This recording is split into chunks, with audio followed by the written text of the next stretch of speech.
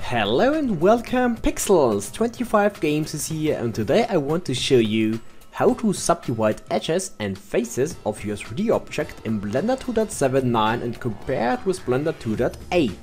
Please keep in mind that Blender 2.8 is still in beta and I got the build on 2nd April. But let's start now. What is Subdivide? It is a function to split and selection. Add more 3D structure and rise your polygon count. It will always create a vertex in the utterly mid of an edge which equals sides. How does it work in Blender 2.7.9? Select the edges or faces which should be subdivided. Press W to call up the special menu and select Subdivide. The function creates new vertices or a new edge. You can modify your subdivided selection in the panel here, which will appear only if you pressed Subdivide. Care to have an open tool panel, otherwise you cannot adjust your subdivision. And now how does it work in Blender 2.8? Select the edges or faces which should be subdivided.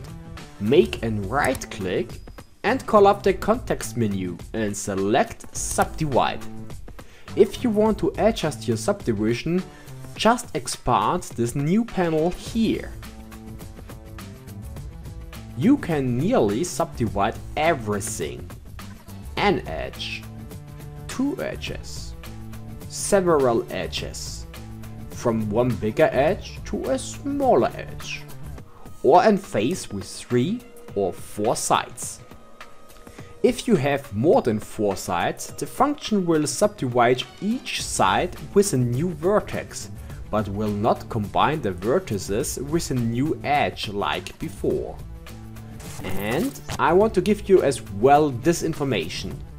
If you select 2 vertices in a row with the vertex selection mode, then the function will count this as a selected edge and you are able to subdivide this as well. At the end, I want to honor our patrons for support us and our work. Thank you to Simon Sineda, David Heinzel, Erich Gangl, Melina Brunner, Robert Hartl, Reinhard Bauer and Maximilian Heinle. Thank you so much for your support. If you want to support 25 Frames or this YouTube channel as well, check out our Patreon page.